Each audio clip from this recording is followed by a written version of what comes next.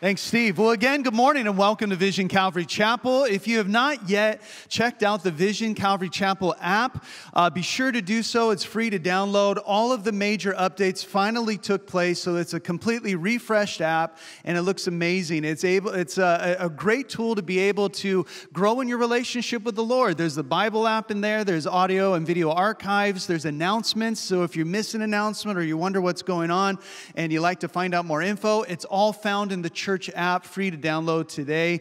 Be sure to take advantage of it. And I'm thrilled by how it turned out because it took so long with working with the changes in the App Store and the requirements for developers that it has finally arrived. So be sure to check that out. If you have your Bibles, would you please open up to 1 Peter chapter 3. Lord willing, we'll be covering verses 8 through 22 today, and this message is entitled, A Suffering That Overcomes.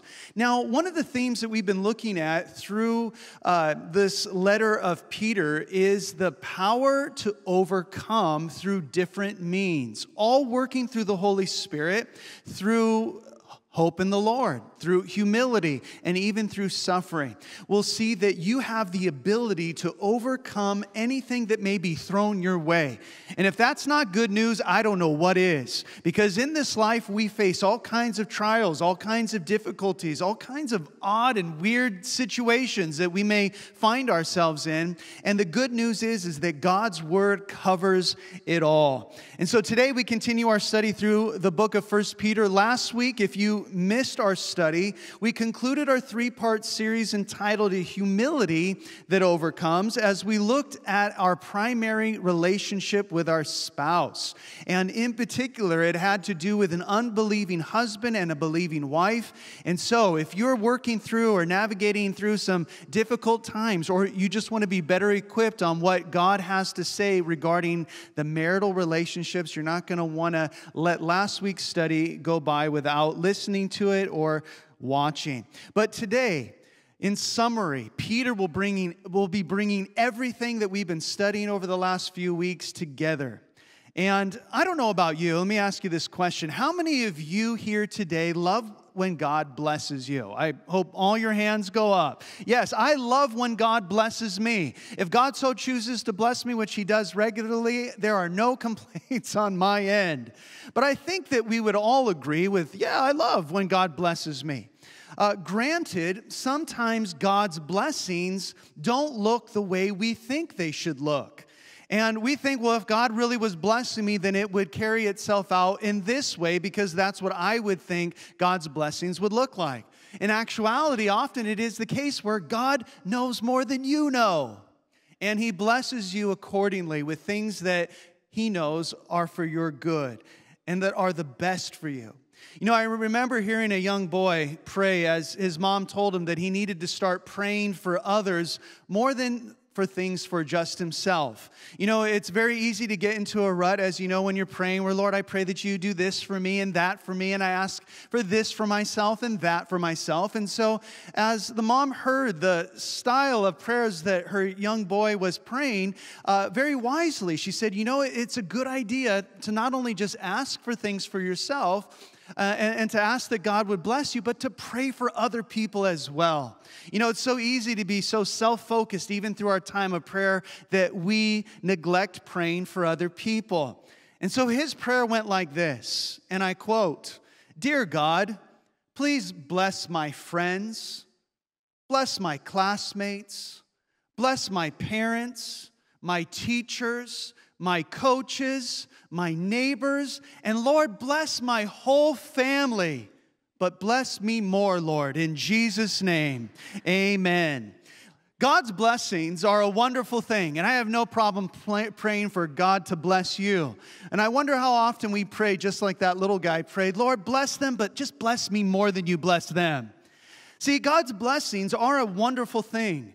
And though they're given ultimately by God's grace, there are certain practical things that we can do in order to receive God's blessings. And so, if we were to put out a questionnaire which said something, or asked something rather, hey, would you like to receive God's blessings? Check yes or no, and you check yes. Would you be willing to follow certain guidelines given by God in His scriptures so that you might receive those blessings? You now have the opportunity to check yes or no. And so today, we're going to be seeing as Peter shares how you can practically set yourself up for God's blessings. Now, listen, this isn't a prosperity doctrine where, hey, if you do this, that, and the other thing, everything in your life is going to be perfect. We know that not to be true already, for Jesus said, in this world, guess what? You'll have tribulation. But He said, be of good cheer. He has overcome the world. But the Lord does give us guidelines, and He gives us principles, and He gives us commandments, and He gives us directives so that we might be blessed by Him. And so that's what we're going to be looking at today as we begin in verse 8 of 1 Peter chapter 3. Peter writes and says, finally, all of you in the church, you believers, be of one mind, having compassion for one another. Love as brothers. Be tenderhearted. Be courteous. Be of one mind here. This is one of the most powerful and key components of the efficacy of the church. See, when we as Christians are united in representing Jesus, when the church is united in equipping the saints and reaching the lost, you see a very, very powerful church. When a church is divided, however, it cannibalizes itself. I mean, just think about your family or your extended family. Bring it down to the personal level for you today. Think about your family in a way that maybe you have a grievance with one another. Maybe you have a problem with somebody in your family. It could be your spouse. It could be your brother or sister. It could be your children. It could be an aunt or an uncle or a cousin. And then what happens when you start having problems within the family? You know what a nightmare that is. Every family gathering now, what a nightmare. You're planning a gathering. You're getting together for a birthday. You're visiting for the holidays. You know, it's difficult. Isn't it difficult when you know that they'll be there? They'll be there.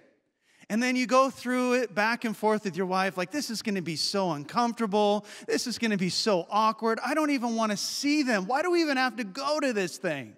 You know, when your introverted self starts regretting your extroverted self's plans that they've made, and you're like, wait a second, I just don't want to do this. You know, sometimes Ruth and I will go back and forth about, oh, you know, we're going to go and do this. And then in the last second, I may say, I don't think I actually want to do that anymore. I don't know if any of you can relate to that. Maybe when you have a grievance with somebody in your family, you exclude them or they exclude you. And then you miss out on the valuable time that you are to have as a family. See, the same goes for the church, our church family. And for this reason, Satan loves to bring division within the church. Now, when Peter writes, be of the same mind, he's not meaning that every person in the church should be a clone of someone else. You don't need to be somebody else. What this does mean is that there's to be the mind of Christ working in the individuals of the church. One mind of Christ through the different members of the body of Christ. So we ask ourselves, how would Jesus respond? How would Jesus feel about this? How should I react in light of the heart of the Lord? See, the mind of Christ, as described in Philippians chapter 2, speaks of humility, the humility of Jesus even to the point of death on the cross. The heart of Christ, as described in John 3, speaks of an unconditional love of Jesus that was shown by His death on the cross. But death to self is a painful way to go. Dying to your own wants and your own needs, what you want to do, what you feel like doing, what brings you joy or happiness or pleasure. Dying to yourself is very, very painful. But guess what? It brings about a resurrected life and great blessings from God to accompany it. And so Peter writes to the church that they're to walk humbly before the Lord and to show compassion to one another. Now, if you're in the flesh, and if you're wondering what the flesh means, it's just the Bible's way of describing your sinful nature. And so when you hear me or another pastor state something, well, that's a work of the flesh, it's talking about your sinful nature. And so if you're in your flesh, or when you're not having the mind or the heart of Jesus, it's extremely difficult, and might I even add, annoying, to be patient and to be loving and to be tenderhearted and to show compassion to other people. If we are of one mind, that mind of Christ, showing compassion to one another, we'll be able to work. We'll be able to work with those that are in the church that are very different from who we are. So when he says have one mind, it's having the one mind of Christ. It's not being a clone, like I mentioned, of somebody else. Now listen, honestly, we don't need more than one of us in the world. That is good enough. And those of us that know us know that one of us is enough for everyone. Yet we find that a church that is united is one that is able to have differing opinions as far as methodology might be concerned. Differing opinions on the methods employed by the church, but they're fully supportive of the mission of the church. To teach the word, to equip the saints, to preach the gospel, knowing that Jesus builds his church. Yet, there are those that are inside the church, and maybe we know some of them, that would like to critique the way things are done. Like one group criticized. This is a very, very true, funny story in some respects, and maybe it's more hilarious since it wasn't happening to me or to you, but they criticized D.L. Moody's approach to evangelism. They were really upset by the way that he sought to share the gospel, to which he replied, and I quote, "It's clear that you don't like my way of doing evangelism. You raised some good points. Frankly, I sometimes do not like my way of doing evangelism, but I like my way of doing it better than your way of not doing it." End of quote. And it's true.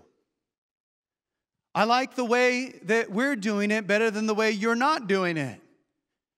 And there can be a critical spirit that is in the church, where we instantly are judgmental of people or, start building out who we think that person may be or what a church may represent. Yet the church is to be united together in showing compassion to one another and loving each other as brothers and sisters in Christ, as family. And this truth of being a brother or sister in Christ is dismissed often. Listen to me, because I feel like we use this term so loosely. Brothers and sisters in Christ, and we become inoculated to what it truly means. This truth of being a brother or sister in Christ is dismissed often because of how many times we've heard it said that we're brothers and sisters in Christ. Listen, I have 2 brothers and 1 sister, and we've not always gotten along. And there have been times that we've been mean to each other and said things that were hurtful to one another. I mean, I haven't because I was a perfect angel, but they've done those things. But guess what? We're still family. We're still family. We still love each other. But familiarity can bring a certain lack of compassion because we maybe don't struggle with those things that somebody else is struggling with in the church. And we lack empathy. We lose patience with people because they're getting on our nerves. And the lack of compassion, believe it or not, the lack of compassion is the stepping stone to resentment. Because we can find ourselves becoming hard-hearted towards the Lord because guess what? We've become hard-hearted towards people. And instead of communicating the heart of the Lord and representing the mind of Christ and the heart of Christ, we've become now hardened and have now misrepresented the Lord to those around us. Now listen, I get it. We all have our own limits. Some of you might be redlining with certain people like, I'm really struggling with this. I don't know why, there's not a lot of people that I really don't get along with, but just this one person is just over and over again, just offending me. I just see them and I get upset. Yeah, sure, you have your own limit. I get that. But guess what? Those limits are not imposed upon you by the Lord, but rather our sinful nature. Our sinful nature sets the limits for how we will show compassion. Instead, for the follower of Jesus, it should be the Lord. This is why Peter, as a disciple of Jesus, mentioned to the Lord. Many of you have heard this story, but so that we're all on the same page, I'll share it with you. It's from Matthew 18, 21 through 22. Peter came to Jesus, the same Peter whose letter we're studying today, came to Jesus and said, Lord, how often shall my brother sin against me and I forgive him? Up to 7 times? I wonder what Peter was thinking when he asked that question.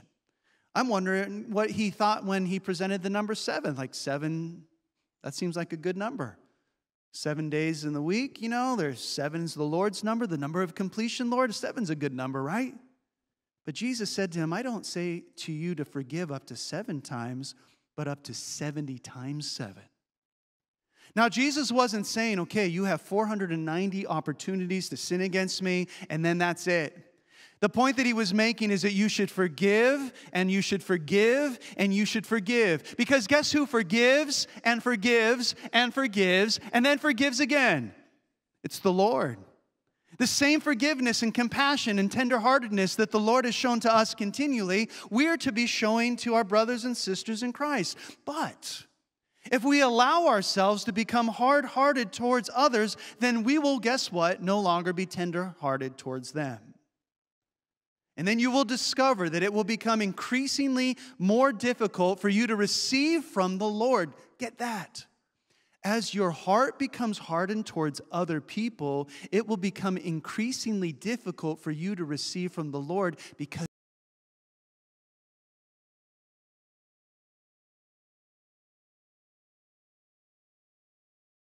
husbands that don't dwell with their wives with understanding, giving honor to the wife as to the weaker vessel, as being heirs together of the grace of God.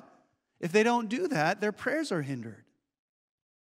And so Peter writes that you're to be tenderhearted or to show pity. And with all the heartache and suffering in the world, we can be closed off to the pain of others. And it's a defense mechanism in some respects because, man, there's a lot of pain out there. And if I start dwelling on it too much, then I start becoming depressed and feeling down. And I don't want to do that, so I kind of got to toughen up. And then you can end up having your thick skin lead to a hard heart. Yet with the Lord, you can have thick skin and still have a soft heart. You can still be strong in the face of adversity and still care for others. You can still walk through the valley of shadow of death and still be kind-hearted towards other people. You can experience difficulty and pain and suffering, and yet the Lord gives you understanding and empathy for other people. We have to be careful that we don't hinder the power of the Holy Spirit from working in our lives, because if we do, then we will become hard-hearted. Yet if you allow the Lord to strengthen you and to keep your heart soft, you will find that that is the place that you want to be. And lastly, to be courteous. And this is more than minding your manners. With our kids, when we raise them, we ask questions almost rhetorically like, hey, where's your manners? Are they hiding up in a tree somewhere? Where are they at? I haven't seen them in a while. Being courteous is more than having manners. This is actually speaking of being humbly minded in the original language. Listen to what Philippians 2:3 says. Paul's church to the letter, or his letter to the church in Philippi says, let nothing be done through selfish ambition or conceit, but in lowliness of mind, let each esteem others better than himself. This lowliness of mind was speaking of the humility of Christ. The humility that overcomes is the humility that comes from the Lord. Satan only gives evil. In case you haven't figured that out yet, there's your announcement for that. Most humans will give good as they get, good for good and then bad for bad. I'm going to give as good as I get. You do this to me, I do that to you. You treat me nice, then I treat you nice. But Jesus set the example of giving good to those who did evil. Peter, already in chapter 2, described how Jesus handled himself when he was reviled and mistreated. He didn't lower his standard of righteousness to the level of his accusers. And so if Jesus didn't lower his level of righteousness based upon the playing field of those around him, neither should we. We should be the example. The church should be the shining, guiding light of what it means to be holy. There are no other examples of what holiness is to look like on the face of this earth other than the church. That is you. That is your job. That is your calling, to be holy as he is holy. And that's our duty, to fulfill that responsibility. And so, in verse 9, we read, and not returning evil for evil or reviling for reviling, but on the contrary, blessing, knowing that you were called to this, that you may inherit a blessing. That you might get a blessing. That you're called to be like the Lord so that you might receive the blessing from the Lord.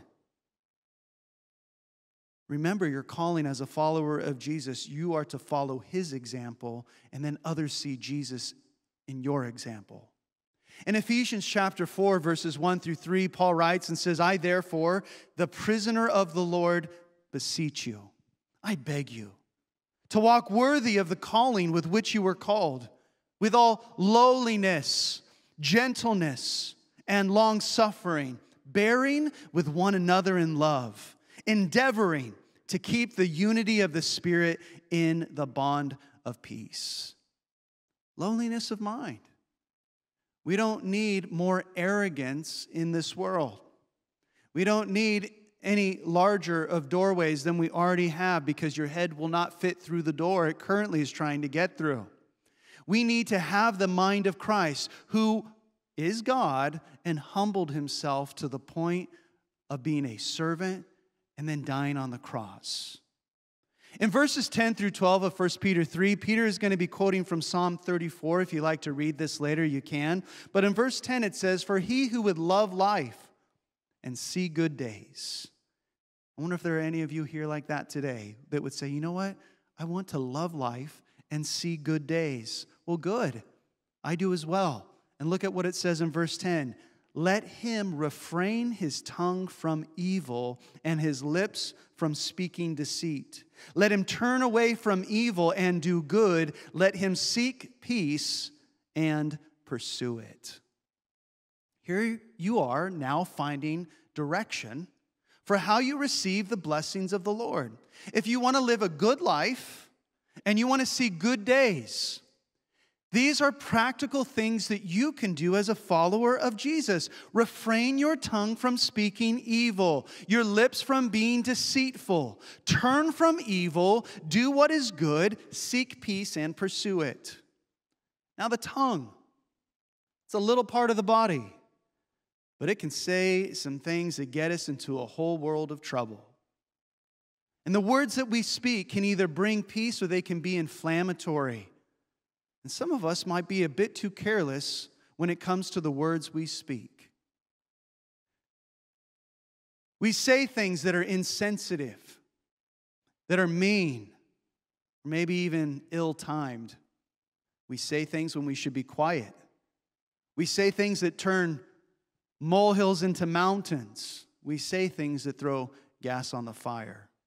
Listen to what Proverbs 21:23 says. Whoever guards his mouth and tongue keeps his soul from troubles. So the words we say, or how about the emails you send or the text messages that you drop? These comments all have power. The posts that you post on social media or YouTube, the things that you speak or type, for that matter, can defile you. Now listen, it may come natural to say the things the way that you say them, but do not fail to consider that what is natural is in its fallen state, and that fallen state, according to the Scriptures, is set on fire by hell. In Proverbs 26:21, it says this, where there is no wood, the fire goes out, and where there is no talebearer, strife ceases. As charcoal is to burning coals and wood to fire, so is a contentious man to kindle strife. The words we say, there should be no evil coming from our lips, period. It doesn't matter what the other person is doing. We don't lower ourselves to their standards because we have a higher standard. We've talked about this in different levels. We have a higher standard for our relationships. We have a higher standard for our conduct. We have a higher standard for our communication. We have a higher standard for even how we endure suffering or receive praise or progress in our calling. In Romans chapter 12, verses 18 through 21, it says, "If it is possible, as much as depends on you, live peaceably with all men. Beloved, do not avenge yourself, but rather give place to wrath, for it is written, 'Vengeance is mine, I will repay,' says the Lord. Therefore, if your enemy is hungry, feed him. If he is thirsty, give him a drink. For in so doing, you will heap coals of fire on his head." And then in Romans 12:21, it says, "Do not be overcome by evil, but overcome evil with good." We need more men and women today, especially, I would say, especially in the church, to do good. There's a lot of evil out there, and it's running rampant. That's why we need to have the Lord raise up that standard, and that standard is you. You are the wall that goes up in defense of evil trying to encroach upon your personal relationship with the Lord. The evil trying to insert itself into your family, your home dynamic, into your neighborhood, into your county, your state, and your country, into this world. You are to be the salt and the light. But when the church is divided against itself, when there's little factions and backbitings and, hey, did you hear about this person over there? And then can you believe that they did this? All of a sudden, you start to see the works of the devil taking place instead of the work of the Holy Spirit. Because it says in verse 12, if you're to refrain yourself from speaking in such a way that is not glorifying to God, you'll find that if you're to speak the truth in love, you'll find God's blessings. You'll find His favor. Because in verse 12, look at 1 Peter chapter 3, verse 12, it says, "The eyes of the Lord are on the righteous, and His ears are open to their prayers. But the face of the Lord is against those who do evil." Now, if you're doing evil, if you're here today doing evil, if you're watching online and you're doing evil, regardless of whether or not you think that you're getting away with it, the Lord is against you, the Bible says. Sin can be pleasurable for a moment, and you might think you're getting away with it. You know, you haven't been struck with lightning yet. There hasn't been a piano that's fallen on your head from the sky, so God must be turning a blind eye. No, the Lord sees very clearly, and He is set against you.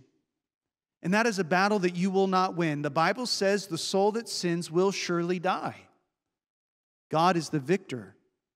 He has already won. Yet, if you were to come to a place today and say, you know what, I have sinned, I have fallen short of God's perfect standards, and you recognize that even what you're doing is wrong because you have a God-given conscience in addition to God-given commandments, you will find that God can meet you exactly where you're at and forgive you and cleanse you and make you righteous in His sight. And then His eyes will be upon you in a favorable way and His ears will be open to your prayers. But if you're doing that which is wicked, God sees the way that you're treating the righteous. And as the righteous are being persecuted, God hears their prayers. That is a word for the church today, and maybe you need to hear that specifically. God hears your prayers. He sees the oppression. He sees the attacks. He knows that you're calling out to Him, and He is sending forth that which you need when you need it. And if you're righteous, you're being treated in an evil manner, God sees, God hears, and He knows those that are coming.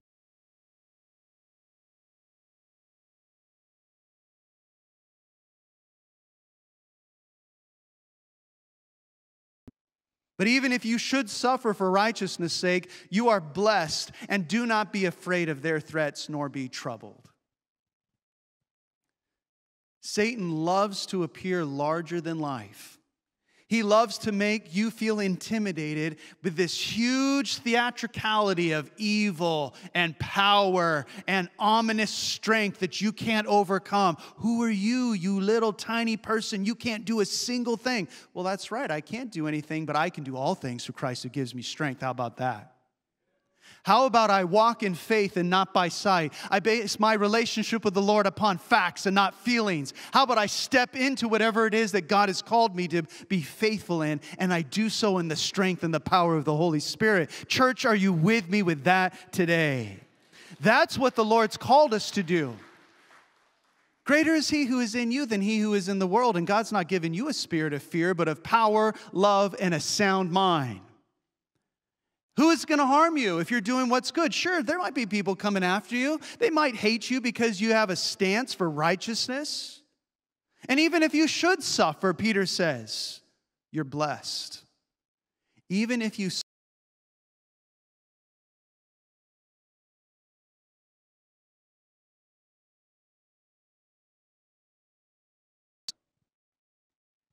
And that's easier said than done, I admit. Because there have been things that were so far outside of my control that I sat on my little bench in my backyard and just looked out into the trees, and I'm like, Lord, I have no idea what in the world I can even do about this. This is bad, Lord. Can you please help? Can you please protect? And guess what? He did. And He does. And He'll continue to do so.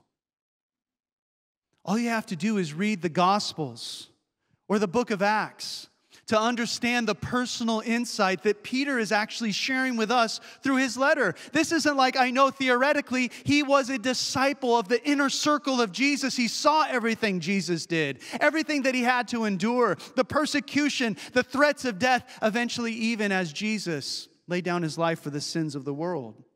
And see, one of the things that can typically happen with people is that the further they get from the original content, the less they resemble what they should. Meaning that with the original disciples that were there with Jesus 24/7, when Jesus ascended to heaven, they were now going to be the ones that were going to have to put into practice every single thing that they had been taught by Jesus and had learned from Him.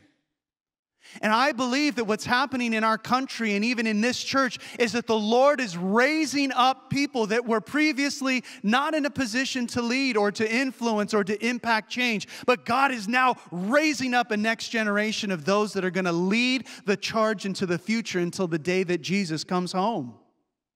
And history shows us that every generation that is removed from the great work of God tends to drift in the opposite direction or even to reinterpret the original content. Peter, though, had already put into practice what he was preaching or writing in this letter. In Acts 5, Peter and the other disciples were arrested. They were beaten for their faith in Jesus. This is the same chapter where Peter boldly proclaimed that it was better for them to obey.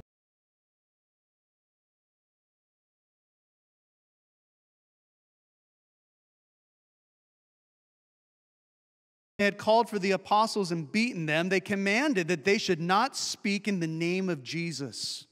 And then they let them go. So they departed from the presence of the council, rejoicing that they were counted worthy to suffer shame for His name. And daily in the temple and in every house, they did not cease teaching and preaching Jesus as the Christ. And so the religious leaders beat them. They threw them into prison. They threatened them. And it said that Peter and the other disciples rejoiced. Hey, we're just like Jesus. Jesus was persecuted for this very same thing.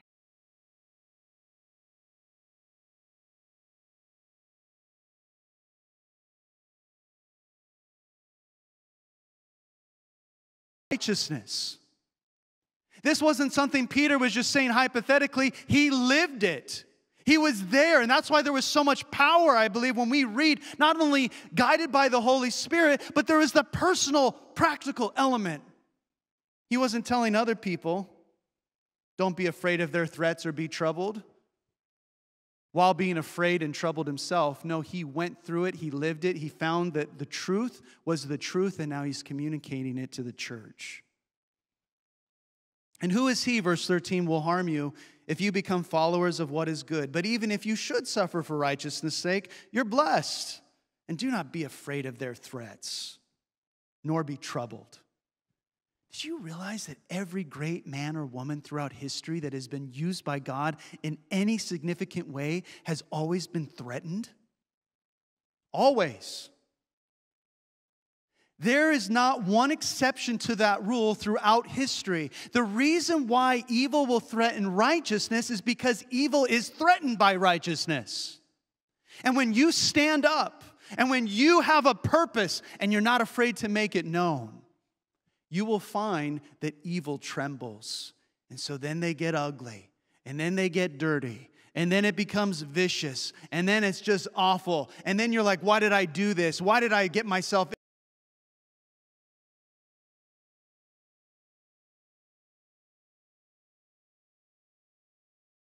saying about me? And all of a sudden they're threatening, and they're going to sue, and they're going to do this and the other thing. And Peter says, don't be troubled by this. I've been there. God always takes care of it. Don't lower your standards. Don't be like, if they want to get dirty, I'll show you dirty. You have a representation. You have a reputation. That representation should be one of Christ. That reputation should be one of a man or a woman that is filled with the Holy Spirit and exercises wisdom. Don't lower yourself to their standards. Peter would even say, I believe, if we put a modern day spin on the vernacular, hey, I've been there and done that. The Lord is true to his word. So don't be afraid of their threats. Look at verse 15. But sanctify the Lord God in your hearts, and always be ready to give a defense to everyone who asks you a reason for the hope that is in you with meekness and fear. Peter was into apologetics. That's the defense of the faith. The defense of his faith in Jesus. And guess what? Again, he practiced what he preached. It was recorded for us in Acts chapter 2, Acts chapter 3, Acts chapter 4, and Acts chapter 5. Peter defended the faith. He stood up boldly and proclaimed with sound reason and teaching and instruction and the wisdom of the Holy Spirit exactly why it made sense that Jesus Christ is Lord. Be ready. Be ready to give a defense. That's why when you come to church and you open your own Bible or your own Bible app and you're studying it and you're reading it, that's why when you go about the rest of your day and you spend time reading the Word of God on Mondays, Tuesdays, Wednesdays, Thursdays, Fridays, Saturdays, and Sundays, you'll find that the Lord is now equipping you. It says in verse 16, having a good conscience, that when they defame you as evildoers, those who revile your good conduct in Christ may be ashamed. For it is better, if it is the will of God, to suffer for doing good than for doing evil. Do you realize, as we conclude today, do you realize that God's grace is revealed, might I add, in overabundance during times of persecution and fear? Where you're physically and mentally and emotionally drained because you're concerned or worried or even fearful of the things that are happening around you. But let me ask you this.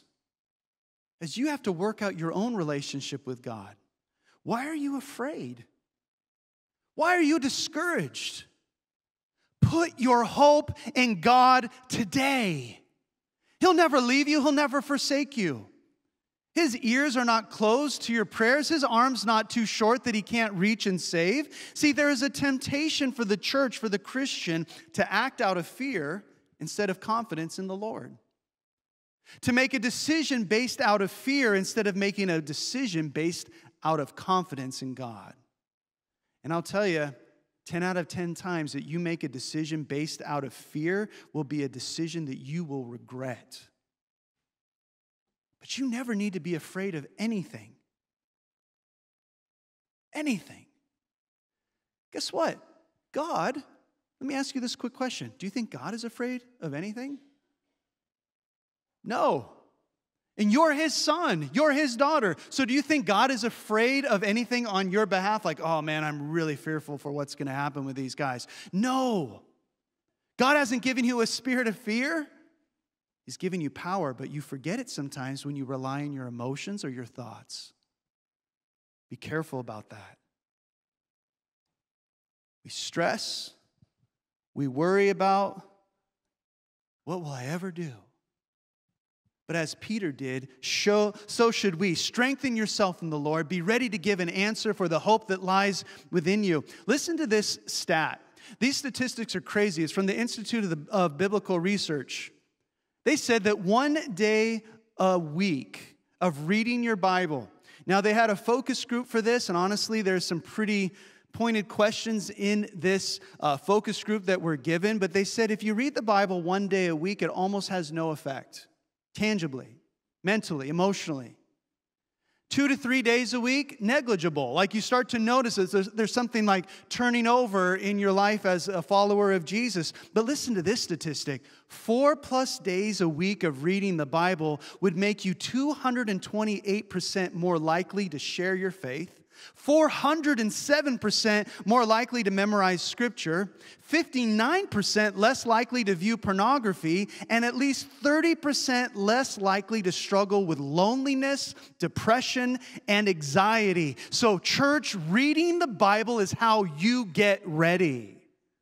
But yet there it is, dusty on our nightstand. I don't really have time for it. Quick, open the Bible app. What's the verse of the day? I have 2.5 seconds to spare. But if you know what the Bible says, you can live accordingly. You can live accordingly. And do you know what wonders living according to the Bible will do for your conscience? Your conscience is a very, very powerful thing. And when you live your life according to God's word, you're not only pleasing to the Lord, you're not only setting yourself up for success, you're not only able to endure sufferings in a great fashion, you're also walking before God purely, you're walking before God in holiness, and you have a clear conscience in the midst of trials. Because this is the way that it is it not? Where we go through something that's difficult or painful or problematic, and we think, oh man, I sinned in a major way last week, and now I'm just in a bad spot. I can't believe this. I'm having to endure all of these things because, I gave into that temptation, or, I didn't do what I was supposed to be doing. And there's an insecurity there. And we wrestle with it even as seasoned believers. However, if you have a clear conscience before God and that you've been living according to God's word and you go through that same trial, that same problem hits you, square on, you will have so much more confidence, so much more power, so much more awareness spiritually that all things work together for the good of those who love the Lord and are called according to His purpose. An awareness that the Lord uses these things to strengthen me because I'm not yet where I need to be. All of a sudden, instead of being burdened by the problem, my eyes have now been opened that I'm identifying with who Jesus is. I must be doing something right, and I must be doing something that's effective, and the Lord is the one that is walking me through all of this. And I say hallelujah and amen, and even though my flesh hates it, my sinful nature's crying out saying this is ridiculous and how could God allow this to happen, I override those things by the lordship of Jesus in my life, and I recognize that I walk by faith and not by sight. And that changes everything, and I have a clear conscience before God. And see, it says in verse 18, for Christ also suffered once for sins, the just for the unjust, that He might bring us to God, being put to death in the flesh, but made alive by the Spirit. Do you see what Peter's saying here? The suffering, the pain, we're being crucified with Christ. It's now no longer I who live in this body. It's no longer I who identify as the Lord of my own life, the captain of my own ship. I recognize that the life that I now live in my body, I live through faith in the Son of God who loves me and gave Himself for me.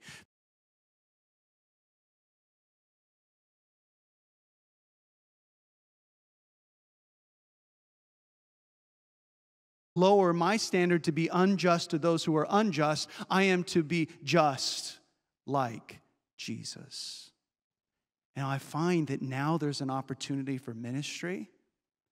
Now there's an opportunity for protecting my reputation as a follower of Jesus because there's not an evil thing that can be said because I haven't done anything that could be used against me. And ultimately, we find ourselves truly fulfilling our role as ambassadors for Christ wherever we're at.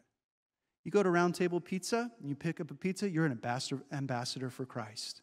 You pop over to Albertsons, you're an ambassador for Christ. You head over to your work, you're an ambassador for Christ. You go play pickup ball at the park, you are an ambassador for Christ. Wherever you are at, any opportunity, any platform you use to represent the Lord. And in verse 18, the supernatural key, if you will, for us today is found in the middle of verse 18 where it says that he might bring us to God. For Christ also suffered once for sins, the just for the unjust, that he might bring us to God. In case you were wondering who the just was and who the unjust were, we're the unjust, Jesus was just. And he laid down his life to bring us, the unjust, to God. So what's our role now in the world? To bring unjust people to salvation. To take those that were dead in their trespasses and in their sins by the way you represent the Lord in this life and bring them to the Lord. Some of us in our flesh, we might say, you know what, that guy bugs me one more time. He'll be seeing the Lord all right, but just not in the way he thought. That's not what he's talking about. Though you might feel like it, sometimes it's a good rule of thumb to not do everything you feel like doing. You're an ambassador. In Romans 8:18, Paul wrote, "For I consider that the sufferings of this present time are not worthy to be compared with the glory that shall be revealed in us." And there is a glory that is yet to be revealed in your life through suffering for righteousness. And additionally, there are those yet to be saved through you enduring suffering. Do you get that? A glory to be revealed in your life through difficulty. And there are those that are going to get saved through you enduring difficulty. As you endure suffering, there is a suffering that overcomes. It's a holy suffering in the name of Jesus, empowered by Jesus, for the glory of Jesus to reach people for Jesus. Look at what Jesus did through his death on the cross. He brought us into a personal relationship with the Lord. Our sinful natures were done away with, and we were born again by the Spirit. Hallelujah. Look at verse 19.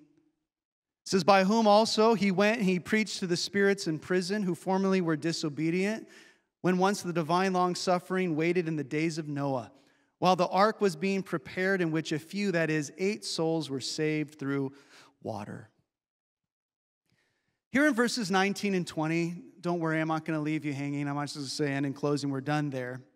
It's an interesting text that Peter inserts here, and it can leave some wondering exactly what it means. Now, in Isaiah 61, and this is where we will come in for a close, there is a messianic prophecy concerning Jesus, which reads, Isaiah 61:1, it says this, "The Spirit of the Lord God is upon me, because the Lord has anointed me to preach good tidings to the poor. He has sent me to heal the brokenhearted, to proclaim liberty to the captives, and the opening of the prison to those who are bound." Now, there are 2 main views that I'll point out to you this morning regarding the spirits in prison. The spirits in prison, view number 1 is this: they're human souls waiting for the redemption of Jesus. View number 2, the spirits in prison are demons waiting for the judgment of Jesus, and most will take one of these 2 positions on interpreting what this passage means. But it's my personal opinion, and I do preface what I'm about to say as it is my personal opinion, that Jesus interacted with both. Now, you can read fully what I'm about to share in Luke 16 regarding a wicked rich man and a righteous poor man, both dying and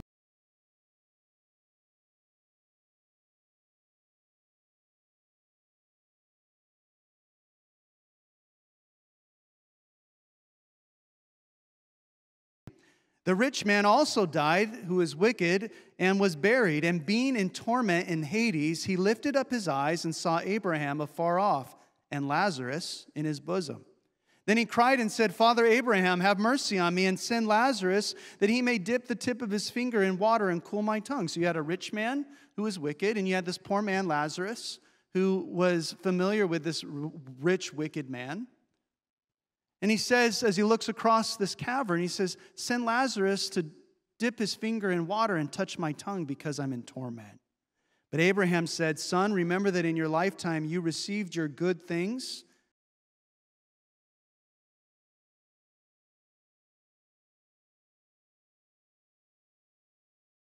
You would gain the whole world and lose your very soul. This is what he is saying.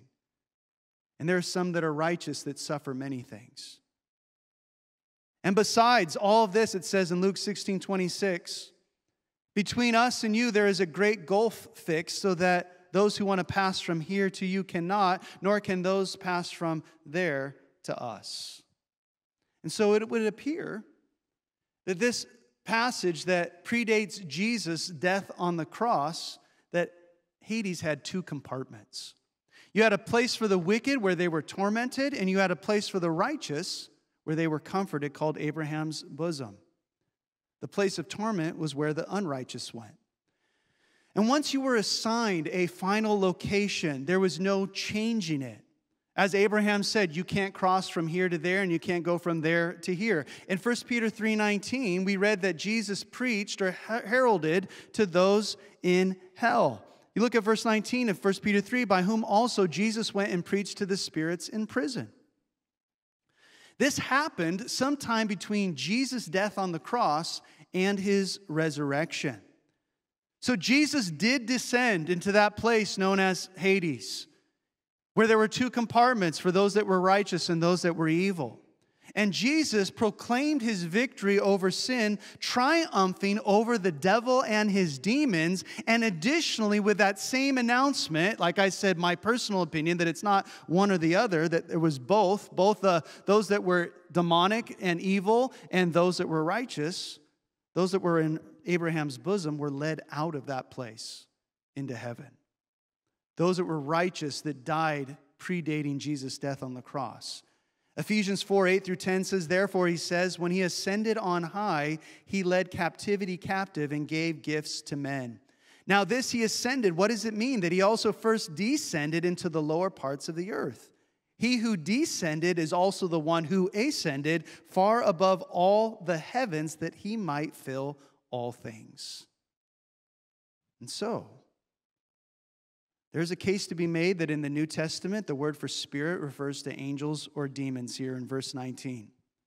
If this indeed is the case, then this would be referring to a terrible time before the flood, where there was a mingling of demonic and human natures. And we could go off on a rabbit trail on this, but that's for another time. But we'll stick to what we know for certain. In verse 20, who formerly were disobedient, when once the divine long-suffering waited in the days of Noah while the ark was being prepared, in which a few, that is 8 souls, were saved through water. There is also an antitype which now saves us, baptism.